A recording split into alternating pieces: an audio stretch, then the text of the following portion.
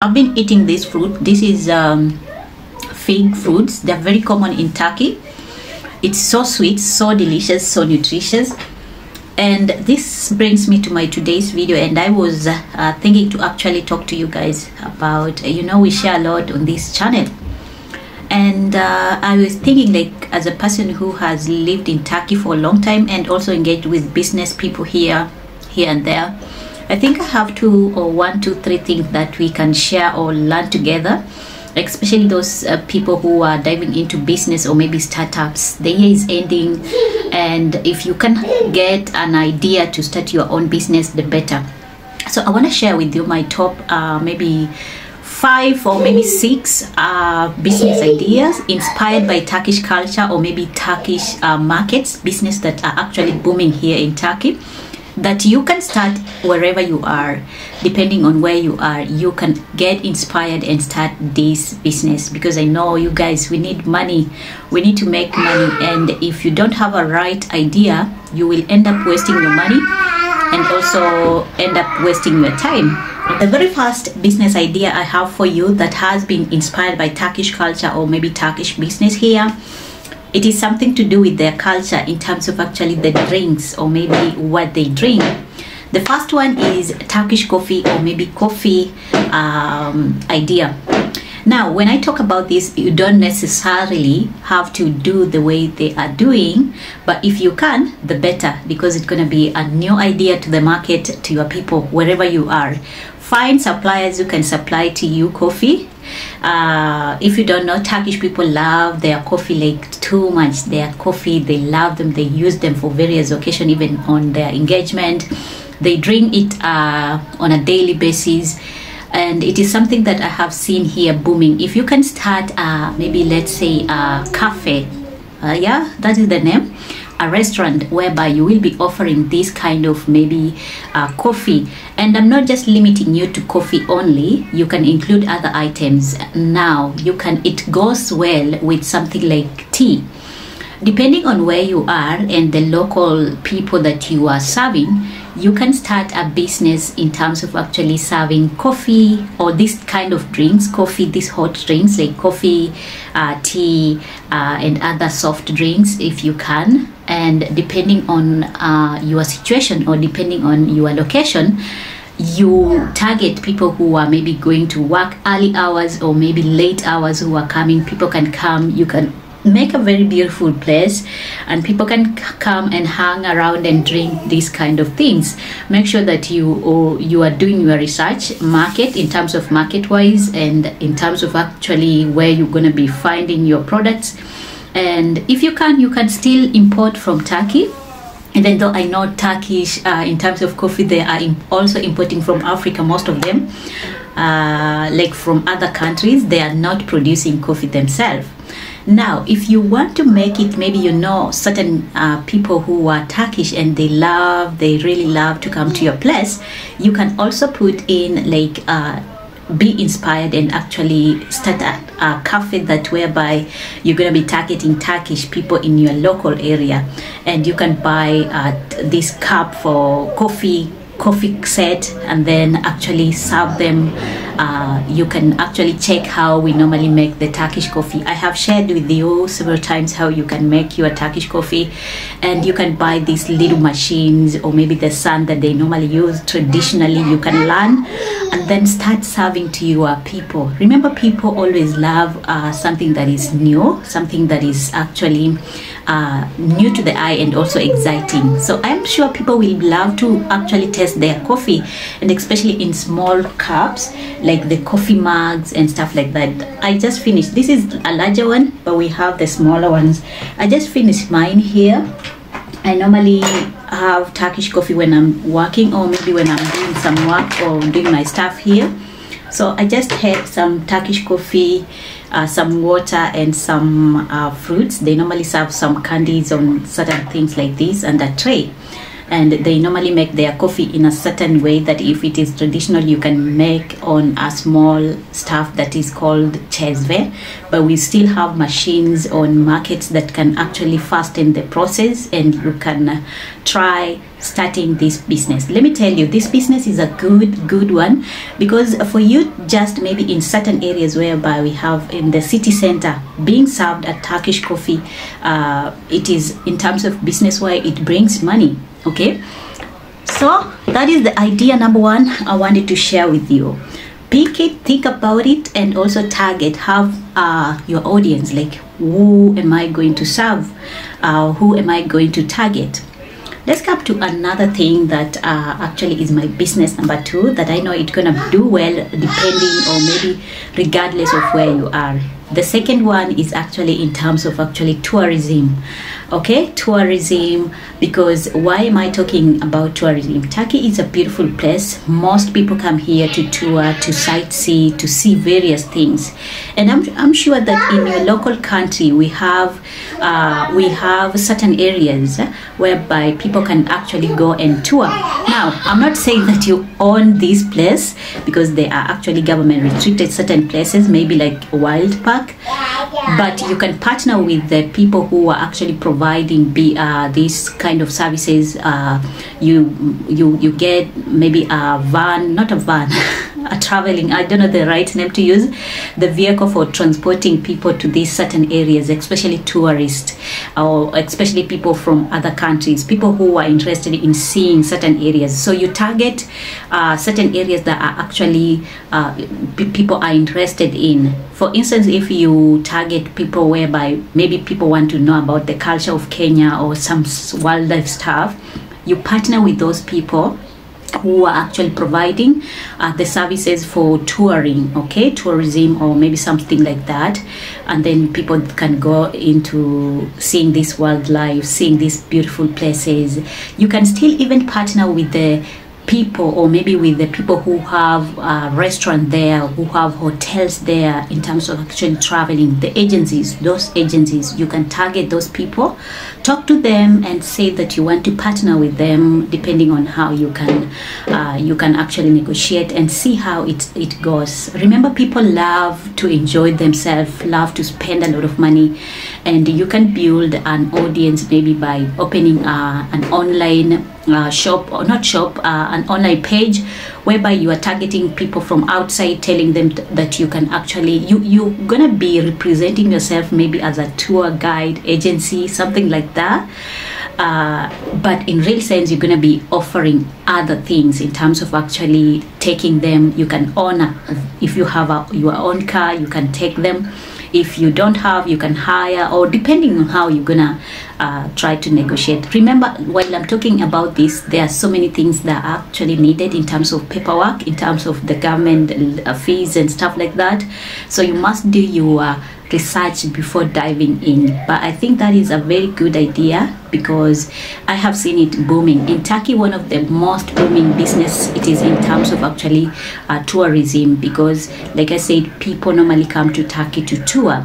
There are so many restaurants in Turkey, beautiful places, beautiful beaches, beautiful historical places that people normally come here to actually do what? Tour and see. This brings me to another point, or maybe another business idea when it comes to transportation. You see, these people, when they come to tour, they do not come with their own cars. They need someone to transport them. You can start in your local area, you can start whereby you will be transporting people to various places, especially the visitors who are coming. So if you can have your own car, you can do services like this, similar like to Uber, but not Uber. Maybe you can register on Uber app and stuff like that, and start offering these services as a business idea. I don't know if you are getting me, but I just think that it's one of the best way to start a business. Now let's move on to another business idea inspired by Turkish culture, or maybe Turkish markets. It is in terms of actually agricultural products. Now Turkey has a lot of things that we can talk about the whole day when it comes to agriculture, starting with their fruits, starting with their maybe local produce, starting with a lot of things. Now, I'm going to pick a few of them so that we can discuss. Let's talk about something that I know it is super lucrative, like it's going to bring a lot of money, and that is actually oil. And I'm talking about olive oil. Now, we still have other oils like essential oils that are actually highly produced here, but I'm focusing on olive oil because number one, olive oil is super expensive even in our own country in Kenya. It is super expensive, and if you can get a supplier, even though I think there are certain restrictions when it comes to these kind of things, but with the right person, you can start importing from Turkey, or maybe find the best thing. Why I recommend you import from Turkey, it is because of their authenticity. It is super real, because sometimes we normally say that we have bought olive oil, but it's not olive oil in other countries.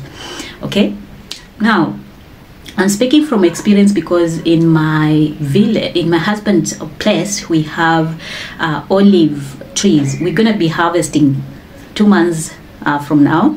We're gonna be harvesting, and they normally plant, like they have planted, and then they harvest them, they take them to the factories, they press the oil and start using. I never buy in my house, we never buy olive oil from market because we produce by ourselves.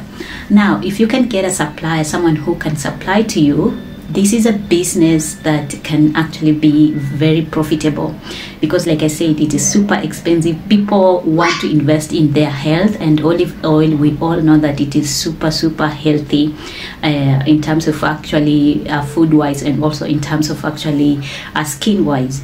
So that is a business idea I wanted to share with you. Now, you can also dive into other things like fruits. Maybe you target dry fruit, because when you talk about fresh fruits, it can be very difficult for you to handle. But when it comes to dry fruits, there are so many dry fruits, dry nuts that you can import from Turkey and start a business. I'm talking about hazelnuts, I'm talking about walnuts, I'm talking about apricots, I'm talking about almonds. All of these, they are super valuable here in Turkey in plenty. If you can find the right supplier who can supply to you all these kind of fruits, it's gonna be very profitable in terms of actually selling to your local people or your local country, things that are not common in your country. Because let me tell you, like I said, people love some new ideas, people love to test something new. Now, this brings me maybe to my fourth or maybe my fifth point or business idea inspired by Turkish markets. It is in terms of actually what we call textile or apparels. Okay, now I'm not telling you that you should, if you cannot import, well and good, but if you can actually start a business whereby you import your outfits or maybe your textile products from Turkey. Remember, Turkey, when it comes to textile, it is one of the best, one of the countries that people actually come here to do business and import stuff and take them to their countries and start a business. So you can start that kind of business. You import from Turkey and resell in your local country. You import in wholesale prices depending on how you want, and then you're gonna do what? You're gonna actually start reselling in your own country. The best thing about this business, it is because, like we all, let's say if you dive into maybe something like ladies shoes, when you buy something like this, it doesn't expire, or maybe it doesn't. Of course, I know fashion never expires, but still you can actually resell and resell. It doesn't have a lot in terms of inventory. Okay, you can start even when you don't have a shop. You just sell online or maybe physically in your home. Tell people, I have good outfits. Ladies love to wear nice outfits. I'm not just saying limiting you to ladies, but we have ladies and men and children and stuff like that. And you can also add in another business idea that goes well when it comes to these kind of things in terms of cosmetic or maybe beauty products. Remember, Turkey has a lot of things to offer, and like I said, we can speak about them the whole day. Now, beauty product that I'm talking about, it is in terms of skincare products, in terms of cosmetic products, in terms of hair products, in terms of all those best perfumes, best stuff for just for beauty, you know, you can actually import this thing from Turkey and start your own business wherever you are. It's gonna be a very lucrative business that I highly recommend you to try.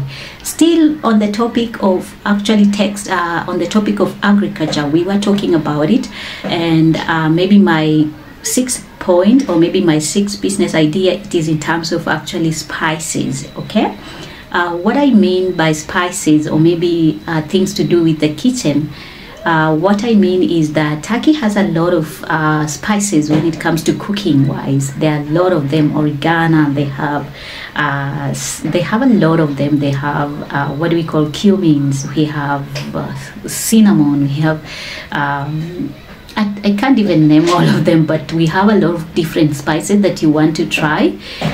So if you're thinking, you can import from Turkey and then actually do what? Start a business. And I'm not just limiting you to import from Turkey. You can find even in your local area, start a business whereby you will be serving people spices, different kind of spices to do with their kitchen. And the best thing is that you can also add in some things like kitchen appliances, whereby people will be putting their spices, offer those kind of things, okay, depending on how you want it.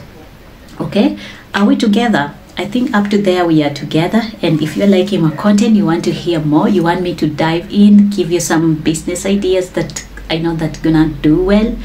Another business that I know gonna do well when it comes to actually being inspired by Turkish culture or maybe Turkish life, it is in terms of tutoring languages, different kind of languages. If you are actually a professional, you know how to maybe you know different kind of languages. For instance, you know how to speak English, you can teach, you can be a teacher or a tutor in different kinds of languages, like English, German, Spanish, Arabic, all those, Italian, all those good languages. You can actually tutor your locals depending on where you are.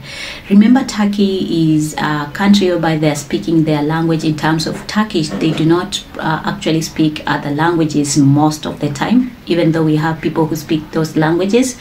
So I know that this kind of business is going to do well, because depending on your local area or maybe local people, because like I said, in Turkey, a lot of people are investing into their education, learning new languages, even in their school, and it is a booming business that I highly recommend you to try in your local area or in your local place. You can find a group of people and start tutoring them, or maybe you can even open a place whereby especially you target the young children who are still, or people who want to actually learn new languages, and you can offer these services, and actually it can be very profitable if you do it the right way. For instance, if you are Kenyan, in most cases we normally speak English. You don't have to actually offer English, but we have parents who are staying abroad who are actually raising bilingual kids or trilingual kids like mine here. They do not speak Swahili.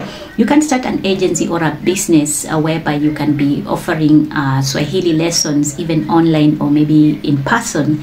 And let me tell you, you never know, or maybe you will be surprised at how many people, how many interracial or maybe bilingual, trilingual kids will be interested, parents who want their kids to learn these kind of languages, okay?